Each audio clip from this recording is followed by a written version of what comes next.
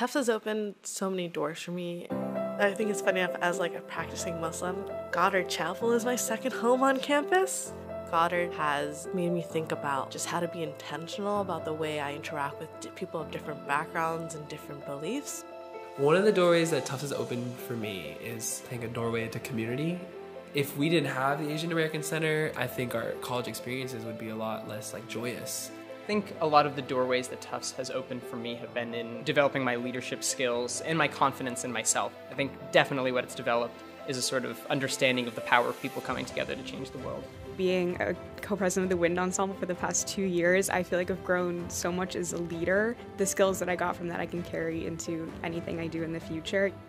In art school, you get critiqued a lot. It's nervous putting yourself out there. I feel like I'm a much more confident and independent person than I was leaving high school.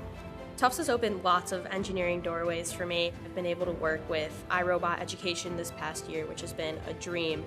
Especially in terms of the Africana Center, anytime I'm here, I feel really grounded in my identity. As a Black student, as an African student, being a student affiliated with the Africana Center, you're here because you want to be here, so therefore you're welcome. My dad really loves baseball hats, and I bought him this Tufts hat, and when he passed away, I wanted to keep that with me, and as a reminder of the fact that he's not here anymore, but I can carry a piece of him with me. I think I know more about what I don't know now than I did before, but I think I'm more okay with letting the world kind of take me where it does after these 4 years.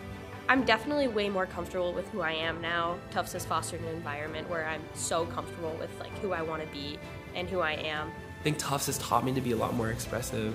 I don't know if that's something you get maybe in other places, and I think when I go home, I think it's something I will always take with me.